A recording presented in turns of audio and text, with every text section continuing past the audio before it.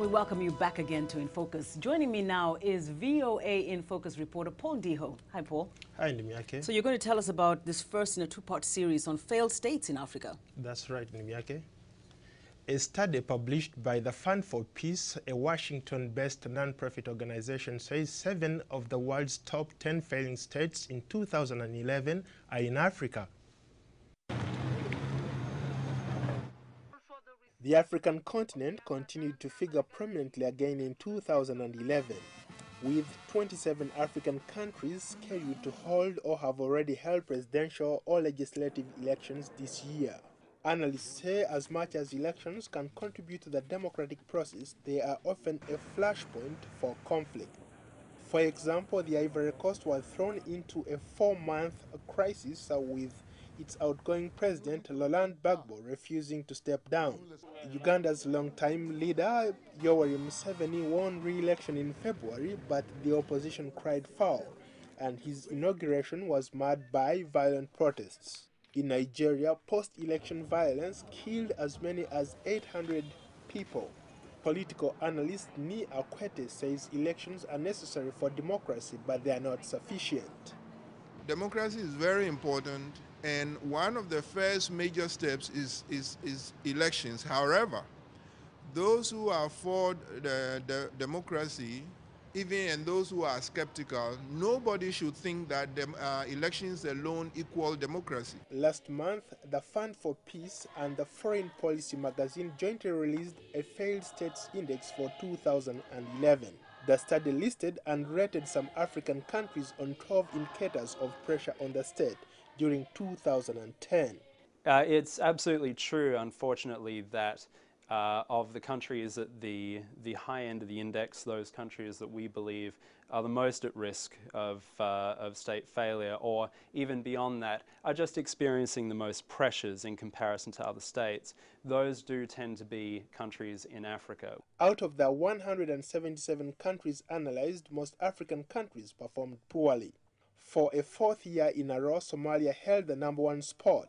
Somalia's transitional government has made some progress in stabilizing the security situation, but Al-Shabaab, the Al-Qaeda-linked militia group, continues to kill and attack civilians while trying to overthrow Somalia's transitional government. J.J. Messner, one of the authors of the Fund for Peace report, says it's important to look at the failed states' characterization as a representation of pressures on the state.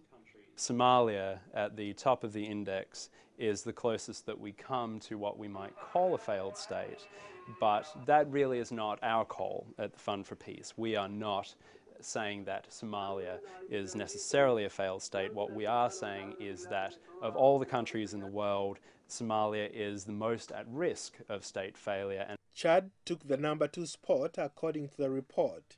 In April 2011, Chad's president Idris Deby, widely regarded as a strongman, won re-election with almost 90% of the vote. Observers say the ballot was fraud and the turnout was low, but the president claimed victory. Sudan just went through a painful partition this month. In January, the country's south voted to secede from the north, and the referendum went smoothly.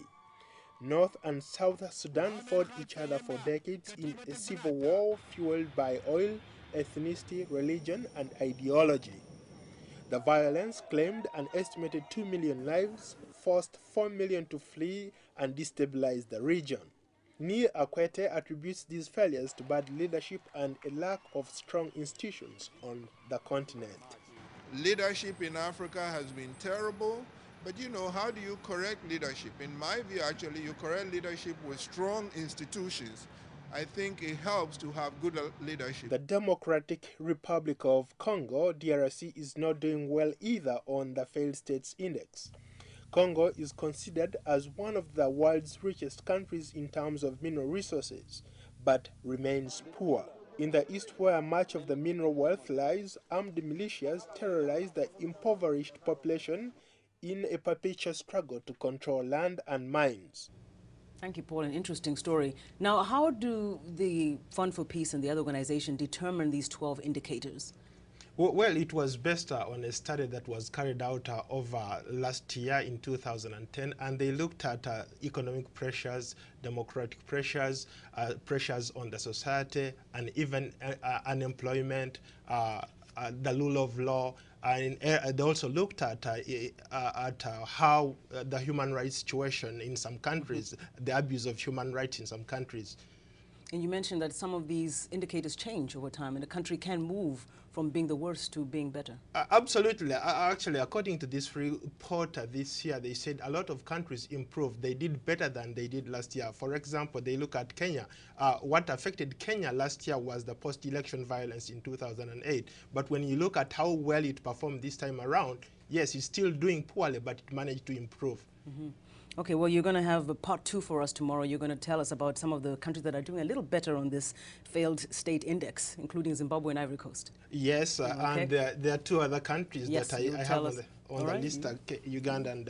You'll tell us all about that. Thank you so much, Paul Ndiho, joining us on In Focus. And as I mentioned, he'll be with us again tomorrow with part 2 of his failed states report.